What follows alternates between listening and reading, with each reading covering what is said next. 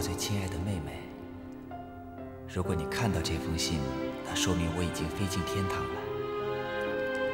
最近重庆空战很激烈，我已经击落了2架日本战机，受到了嘉奖。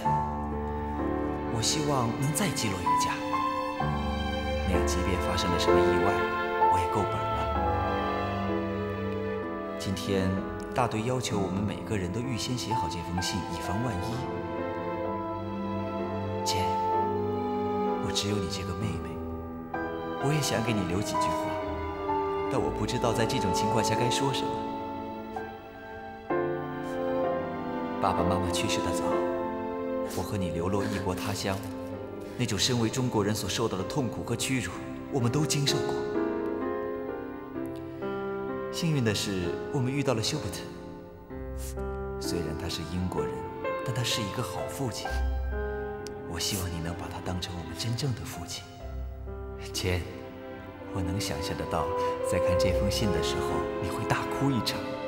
你从小就这样，我现在都能看到你在哭。姐，你千万不能再哭了。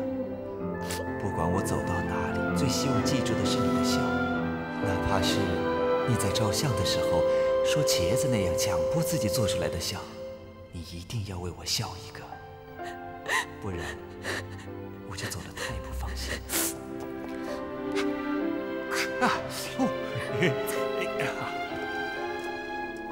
哎，等等我，等等我呀！啊，你留在这里看着，这里不让人上去的。再说很冷的。我不怕冷，我要保护我妹妹的。哥哥没有关系的。哦，对了，你帮我们看着，要是有人来啊，你就学狗叫啊。走。为什么每次都是我？因为哥哥最可爱啦。快点，快！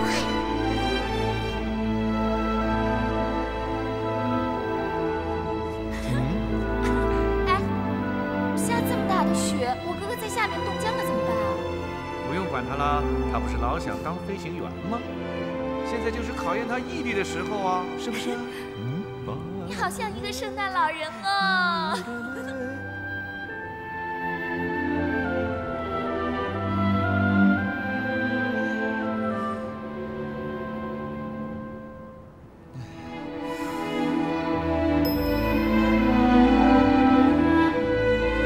谁呀？什么人在这里？啊！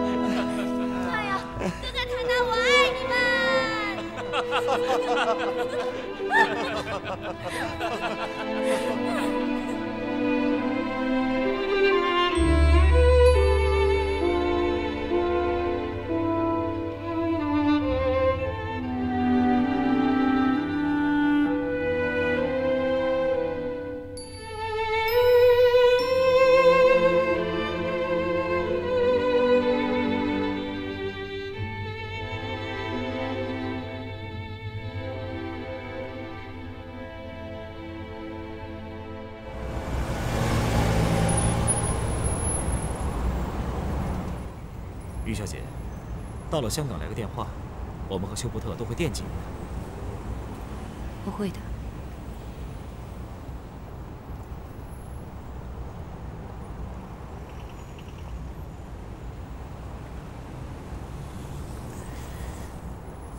对了，等我一下，我去买包烟。好。啊，谢谢。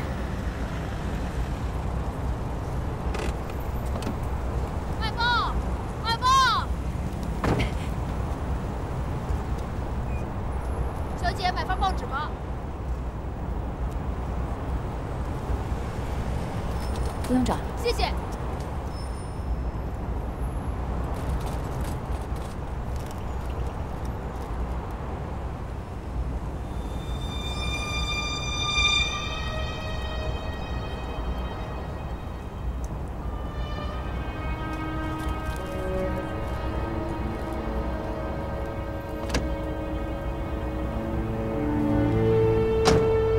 送我回辉伟山庄。哎，你不走了？我有事跟休伯特谈。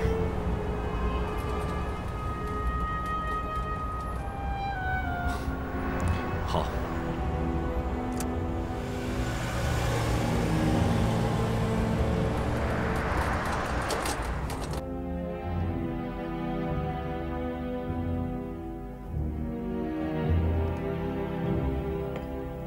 简已经走了吗？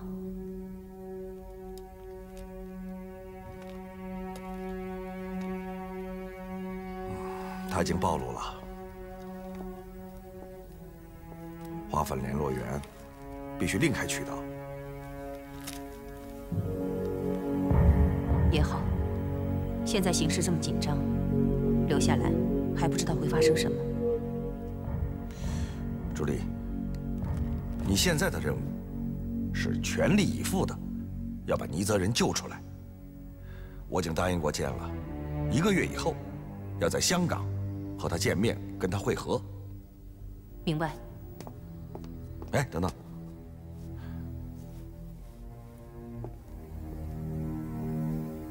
花粉联络员要求紧急接头，现在？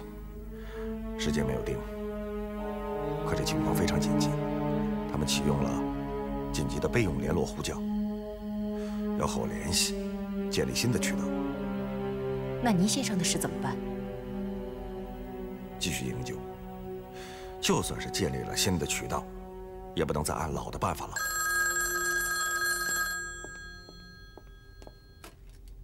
喂，朱莉，于小姐没有走，回惠普山庄了。知道了。Peter 说杰没有走，已经回山庄了。啊？他没有走？嗯。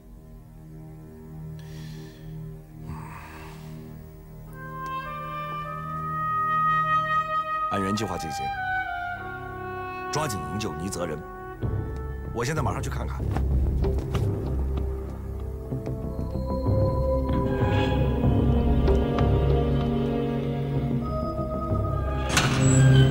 走，进去。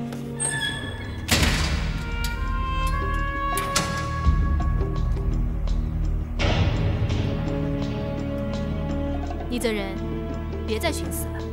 在线兵队，你想死没那么容易。你们几个看好他，别再出什么意外。哎。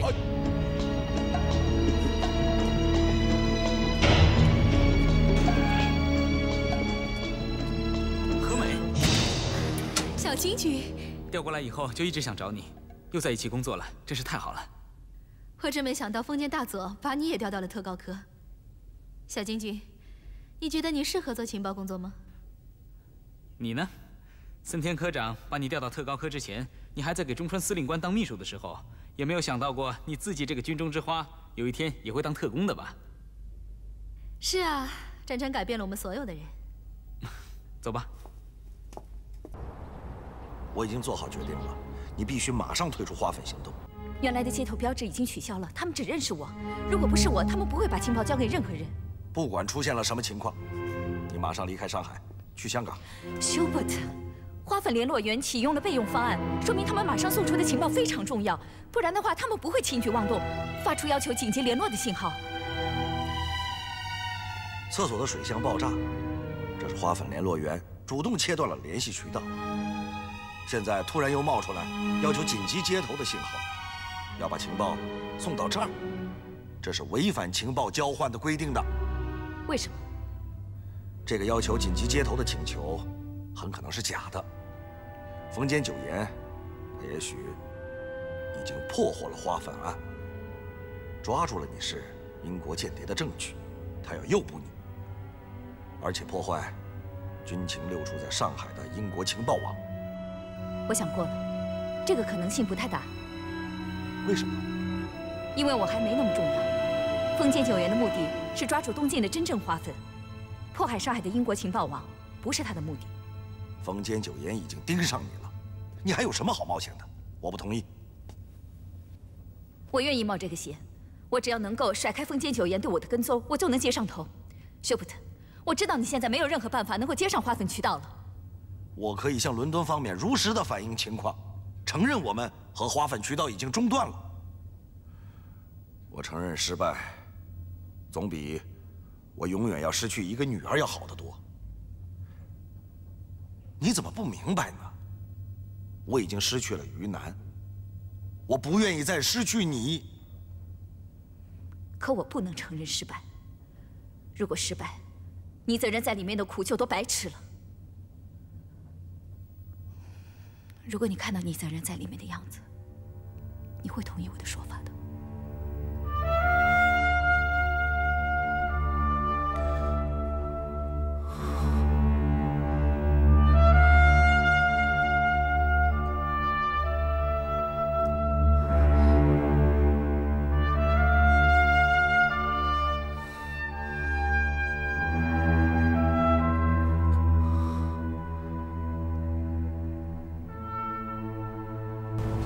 先生有报纸吗？看报，看报！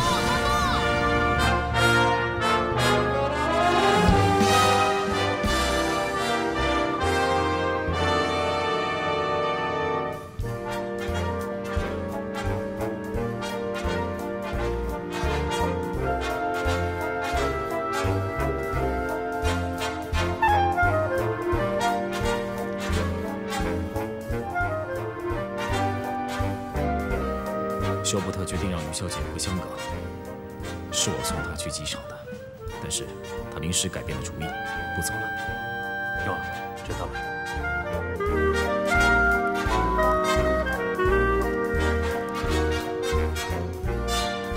她是看了这份报纸之后改变主意的，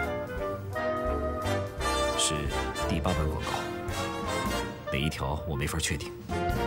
你是怎么看这件事情的？于小姐，对，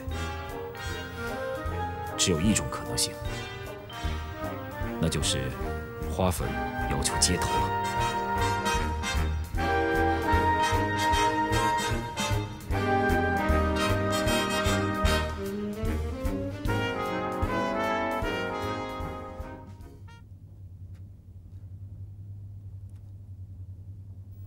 大佐，这个消息的来源可靠吗？可靠。有没有烟？给我来一根。对不起，大佐，我不抽烟的。我也不抽，可是有时候需要这东西。那好，我去帮您弄一包。嗯。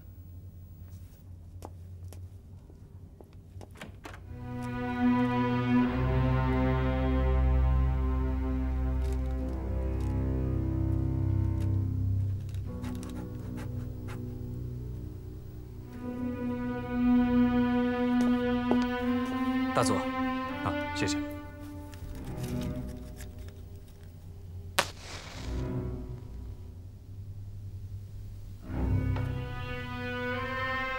大佐，这么多的广告，我们怎么才能确定哪一条是花粉联络员发出的接头信号呢？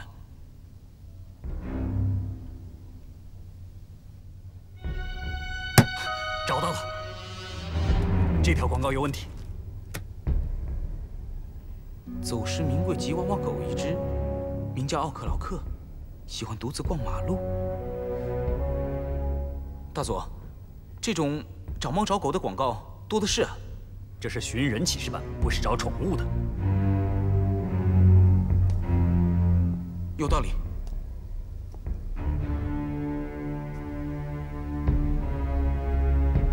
奥克劳克，奥克劳克。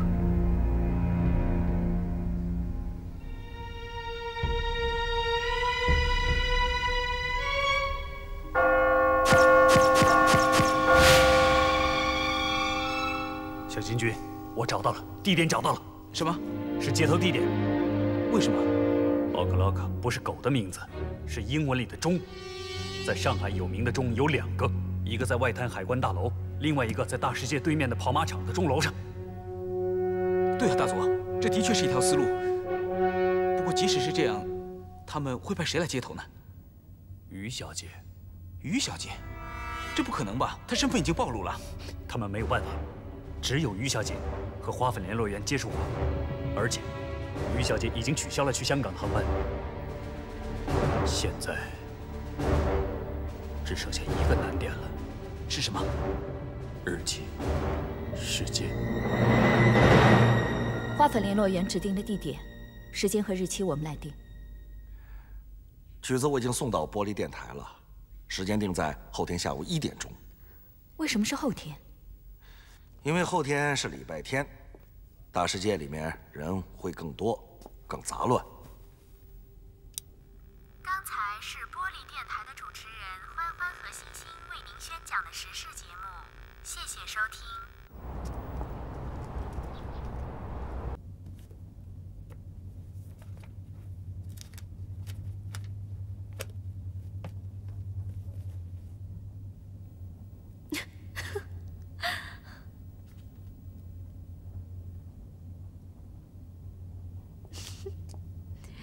继子谈恋爱了吧？没有啊，没有，没有。你看这种书啊，讨厌，随便看看不行吗？唉，也是啊，我们被关在宪兵司令部都快1个多月了，要不是这样，我们还能去南京路上逛逛呢。我倒无所谓，日子不知不觉也就打发了，看看书。还是听听音乐吧。幸好你还有台收音机，可以用它来消遣消遣。下面是音乐休闲时间，一位听众送来了点播曲子《我的爱心献给你》，这是海员杰克逊在业余时间创作的一支非常优美的小夜曲，请大家欣赏。什么破曲子，真肉麻。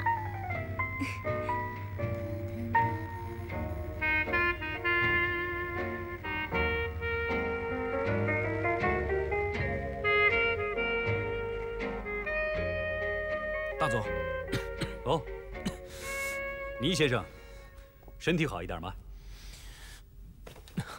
小金军，倪先生是我的客人，你太粗鲁了。嗨，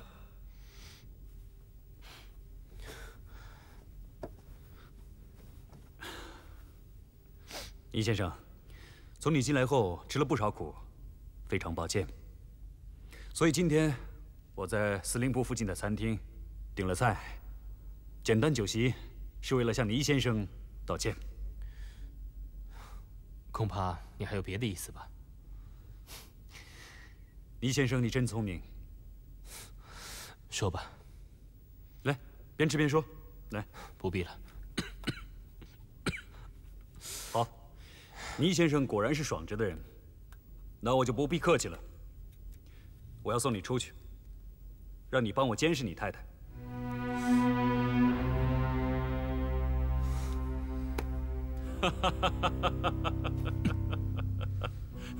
笑什么？倪先生，你怕我吗？我怕你什么？我只想告诉你，钱是我太太的，免开尊口，我不会答应的。既然你不答应我，那你为什么不先听我把话说完呢？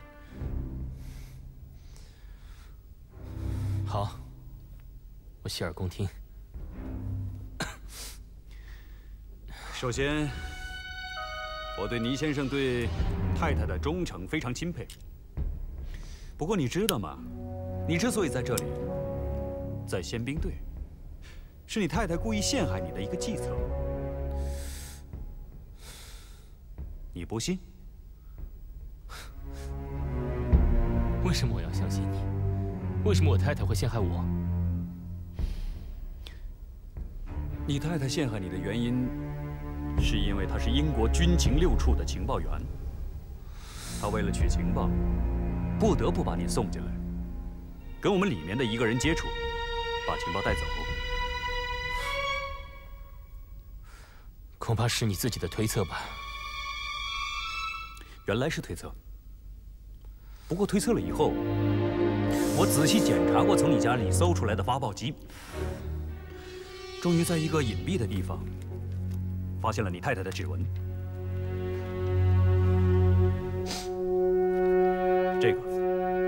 是从发报机上提取的指纹，这个是你太太上次探监的时候留在盥洗室门把手上的指纹。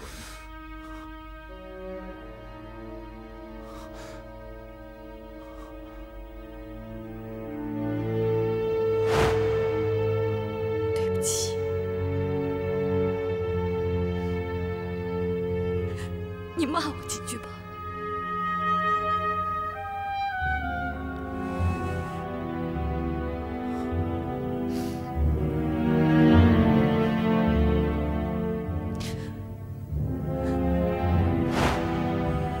你可以对比一下，为什么你太太的指纹会出现在发报机上？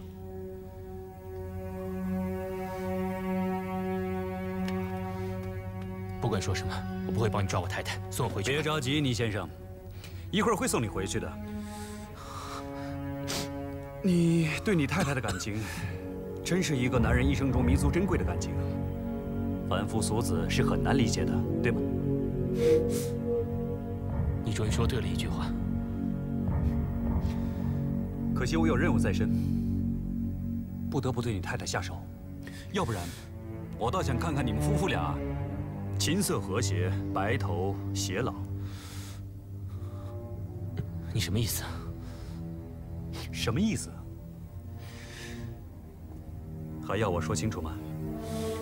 原来我想，倪先生如果能向我报告。 于小姐除了演戏，还跟哪个日本人接头，我就可以放过她。我丰间久言只想找到那个日本人，可你逼得我走投无路，只好对你太太不客气了。说实话，这件事对你的太太毫无伤害，只要你答应我，我拍胸口担保你们夫妻俩平安无事。别的不说。 你太太打死那2个日本情报人员的案子，就此一笔勾销。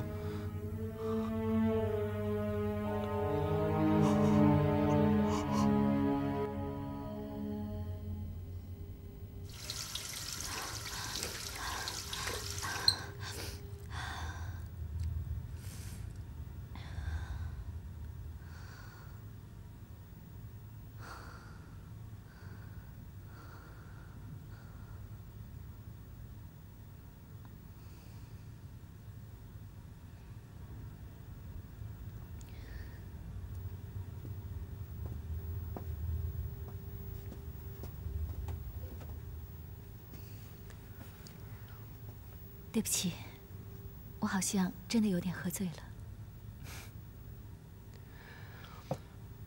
真没想到，我还能在这种地方和你一起喝红酒。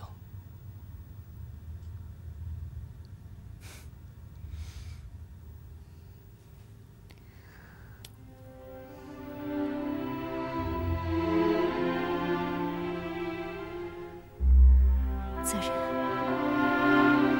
你终于出来了。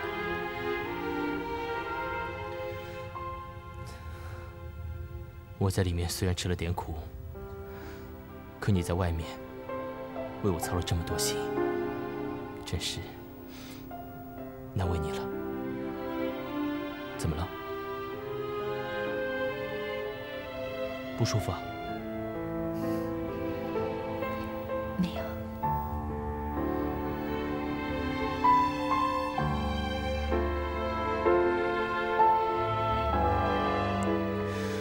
你知道吗？在里面，我什么都不怕，我只怕就此失去你，再也见不到你。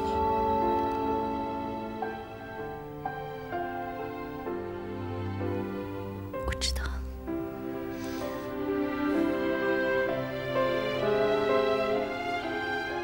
责任。 丰间久言为什么就这样把你放出来了？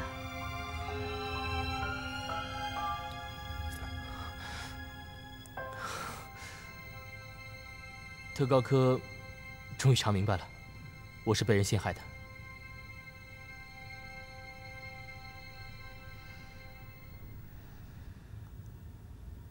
他们告诉你了吗？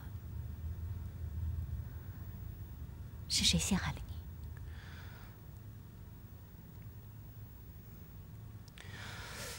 他们说，陷害我的是生意上的竞争对手福祥商号。据说他们一直在做走私军火的生意。这次，总算被日本人把案子给破了，还了我清白。你不相信？不，我信。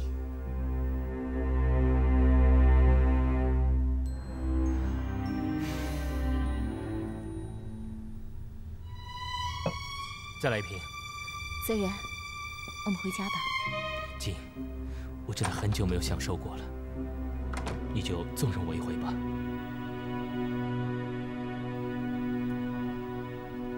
大佐，我觉得把倪泽仁放回去，恐怕完不成你的任务吧。他这个人，把太太当圣经，对于小姐的情感，简直就是他的宗教。小金君，你太低估我了。放他出去，我并不指望他能帮我们什么忙。真正做大事的是彼得，这张牌是大王，我们不能把它暴露出来。它的价值是难以估量的。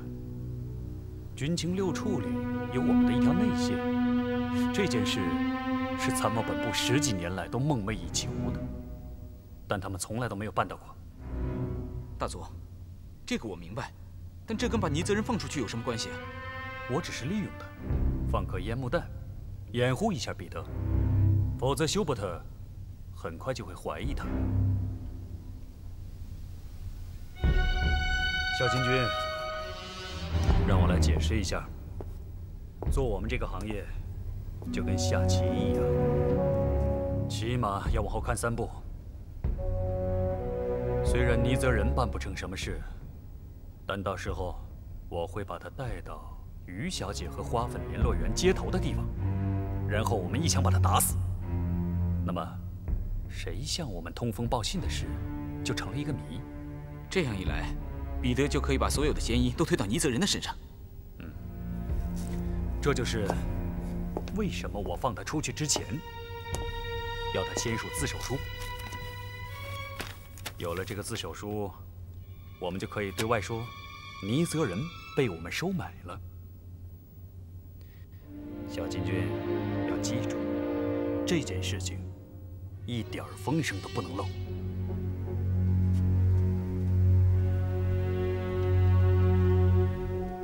可以了，你先出去。好。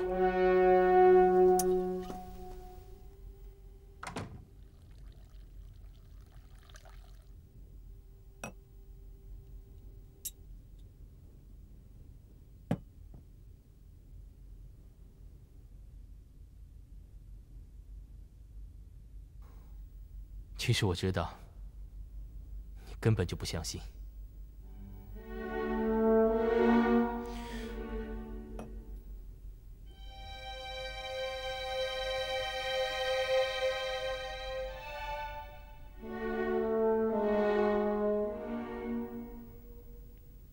有件事情，我想告诉你。如果是好消息的话，你就说；如果不是，你就不要说了。我在里面听到的全是坏消息，我听够了。是坏消息，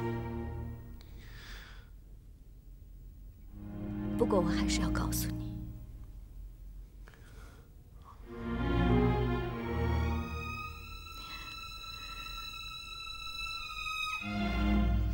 那台发报机是我放在衣柜里的。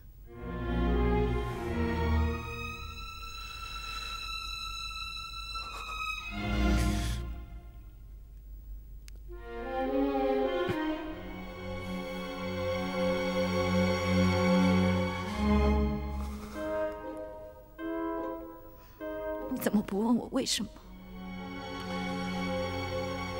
我不用问。我知道你一定有非常重要的理由，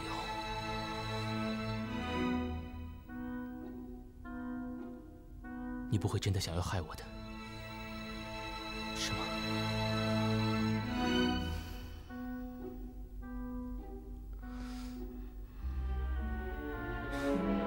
所以你不用告诉我是为什么，你不用说。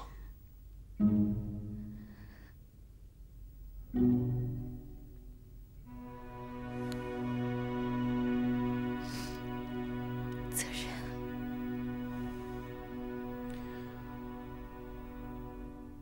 来，我们干一杯。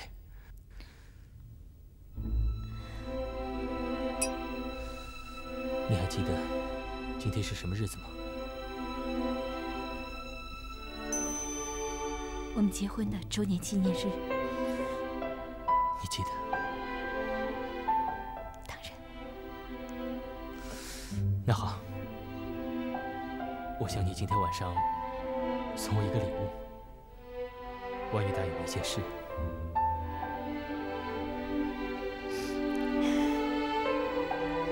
你说。你不要再跟休伯特搞在一起了，离开上海，越远越好。为什么？你不答应？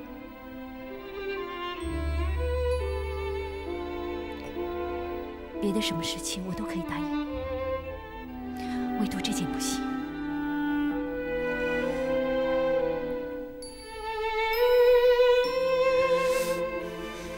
是不是出了什么事情？你为什么突然会说这个？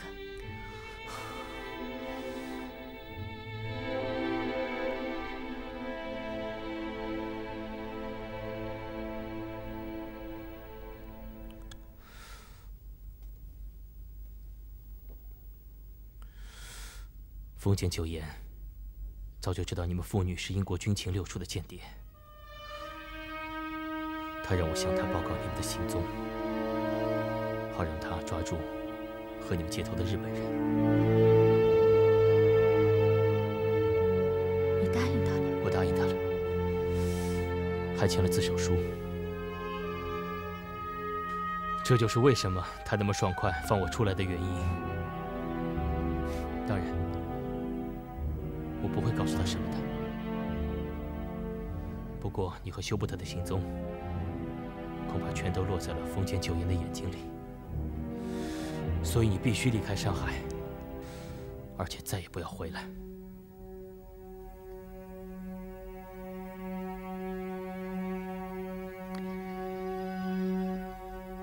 这件事情来得太突然了。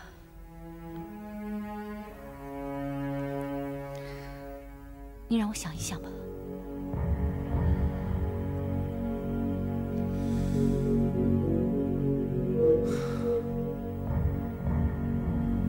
我总觉得倪先生这次回来的太突然了。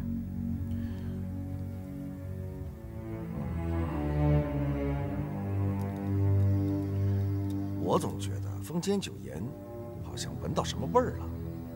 你是说？不管怎么样，不管出了什么事，我们都要相信简，他一切都会处理好的。他不再是个孩子了。休伯特，不是我多嘴，我觉得简真的应该离开上海，这儿太危险了。哎呀，朱莉呀，我总得有人干活呀！啊，你看，我们上海站现在是越来越势单力薄了。在花粉情报上，我们可以重新启用 Peter。他在工部局做巡捕，出面活动不太容易引起日本人的怀疑。你说 Peter？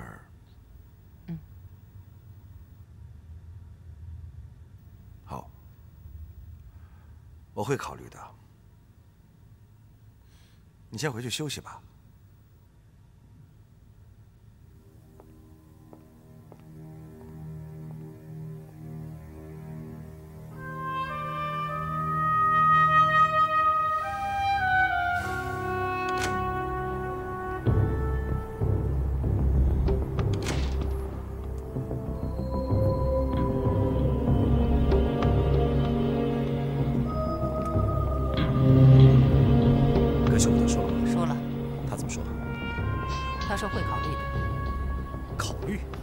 都什么时候了，还考虑啊？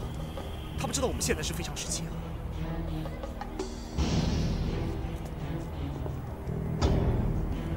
你急什么？休普特是个固执的人，你要让他慢慢的改变自己的想法。可明明已经决定让于小姐回香港了，怎么又留下来了呢？难道休普特就不怕他暴露了整个花粉计划吗？于小姐还是要走的。休普特让我帮他订后天下午3点钟去香港的机票，说后天下午2点左右，于小姐从大世界直接去机场。怎么？有行动 ？Peter， 不是我说你，你怎么连规矩都忘了？不是你的事情，不要多打听。Julie， 对不起，我只是对休伯特有意见，你别往心里去。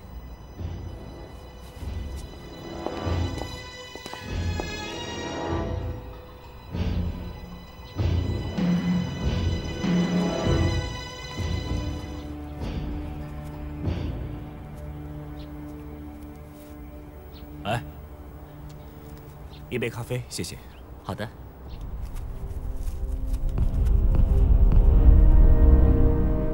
搞到了，大概差不多。时间和地点，你不能就这样直接行动，我会暴露的。彼得，我已经帮你想好退路了，你就放心吧。你越是这么说，我越不放心。你们能帮我想好什么退路？我已经帮你找好了一个替死鬼。谁？尼泽人。他已经签了自白书，同意为我们服务。到时候，我们可以把他抛出去。尼泽人不可能接触的核心机密，休伯特不会相信。他跟于小姐是夫妻，只要是于小姐来接头，街头曝光，他就脱不了干系。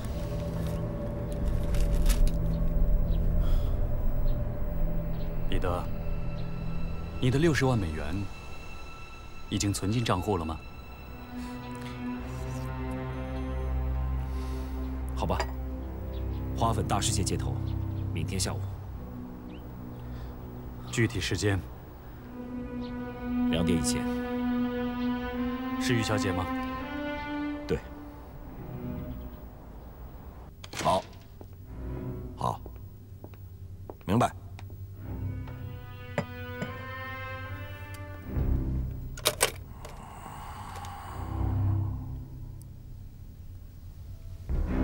出事了。怎么？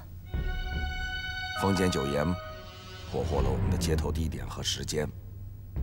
这怎么可能啊？刚才76号的内线给我来电话，说宪兵队特高科发出了行动指令，要求76号1处、2处的所有的特工，明天下午在大世界布控。花粉联络员也在里头，他们一定也掌握了情况，也许会取消接头的。也许吧。但不管怎么说，在这种情况下，如果进去接头的话，实在太危险了。朱莉，坚是对的。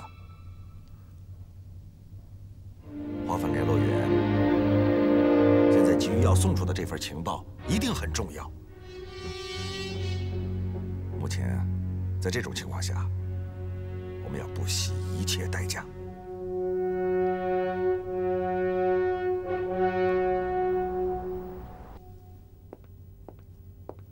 来，尝一下我的手艺。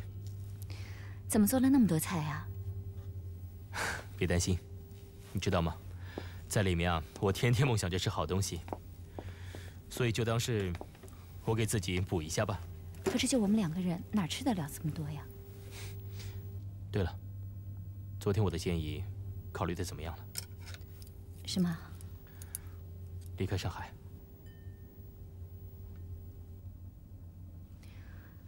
我答应你，明天下午就走。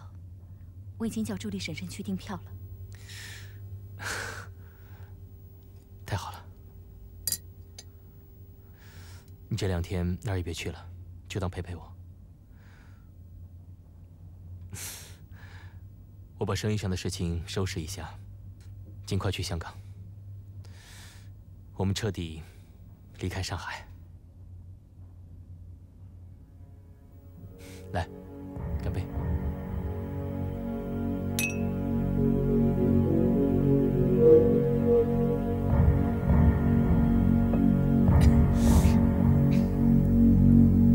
怎么，不跟我干杯啊？